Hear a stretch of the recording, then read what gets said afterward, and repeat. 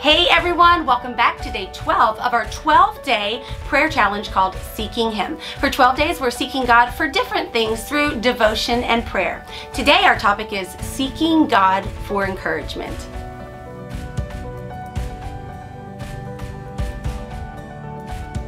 So I have a quick question for you to start out today. What was your reason for participating in this 12-day prayer challenge? Did you have a specific reason, or were you seeking something, or did you just want to jump in and be a part of something? Well, to be transparent, I was having anxious thoughts about the inauguration on the 20th. Now, it wasn't fear, but I was having anxious thoughts because of change. I wasn't sure if churches would have to close again, with healthcare changing as somebody who has healthcare needs, with new mandates. I was just having anxious thoughts because there was so much change and there was so much unknown. As a person who has struggled with anxiety and depression for a really long time, I quickly realized that I needed to change my focus. I needed to capture my thoughts and change my focus. I know that whatever I fix my eyes on is what I'm going to be consumed with. So I wanted to create something that would require me to focus. And I also assumed that if I was feeling anxious, other people were probably feeling that way too. This 12 days has been a beautiful journey of redirecting my attention, and today is the final day of that prayer challenge. So I want to bring it full circle. Today, I want to seek God for encouragement when we don't know what is ahead of us. Joshua chapter 1 verse 9 says, "Do not be discouraged, for the Lord your God will be with you wherever you go." Anytime that we're facing an unknown, a new challenge, or an unprecedented time, we need to listen to what God told Joshua over 3,000 years ago. As Joshua was about to lead God's people into the promised land, he was afraid. And he actually had reason to be afraid. He had an enormous task ahead of him, and he was well aware of the dangers that he and the people would soon be facing. He needed God's encouragement. The creator of the universe comes to us and says, "Don't be afraid. Don't be discouraged." Whatever's happening in this year with the new election and the changes and the mandates and the virus, it's not left up to chance.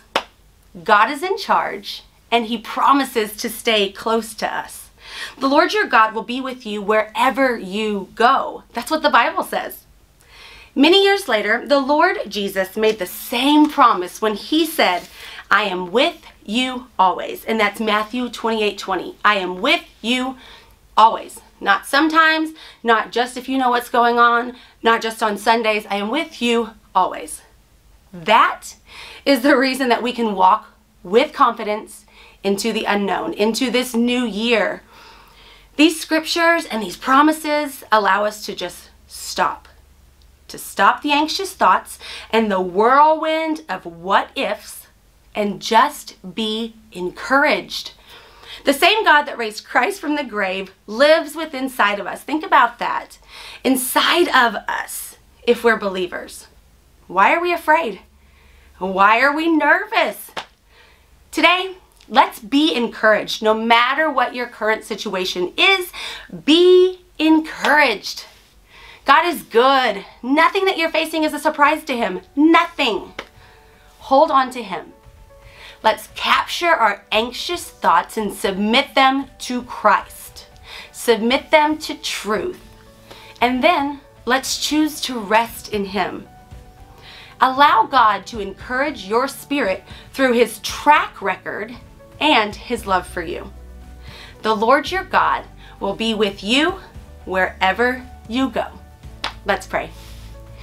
God, thank you so much for loving us. I've prayed that day after day, being able to dig into your word and realize how much you truly do love us, and how much you seek after us, how much you want communion with us, and how much you want us to love you back. Father, thank you so much for promising to never leave me in the middle of an unknown, that if I would just rest in who you are and trust you and fix my eyes on you and not the situations, not the problems, that you have promised to lead me and guide me and direct me no matter what comes. Thank you for loving me that way. It's a beautiful kind of love.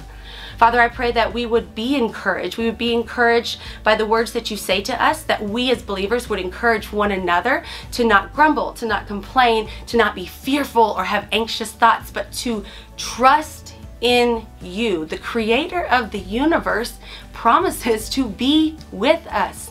Why should we fear? God, I pray that encouragement can start in my home, in my church, my city, my state, and this nation, so that we know that we don't have to have the answers, because we serve an almighty God who none of this surprises and who knows every turn what's happening next. Father, thank you for choosing us, for allowing us to be your children. It's in Jesus' name that I pray. All right, guys, thank you so much for joining us for this 12-day prayer challenge. It has been a great time of study for me personally, a great time of communion between the Lord and I pray that it's been that for you as well. Starting tomorrow, we're going to do the 12 days again. We're just going to do it in the morning. So if you missed any days, you can look at it at 7 a.m. every morning starting tomorrow morning, which is Monday, and make sure that you share it with anybody who you think could benefit from communing with the Lord for 12 days straight over different topics, checking our heart, getting us in alignment with God, and making sure that we are encouraged as we go into yet another year. Guys, I love you so much. I am praying for you. Thank you for allowing me to go on this journey with you. Bye.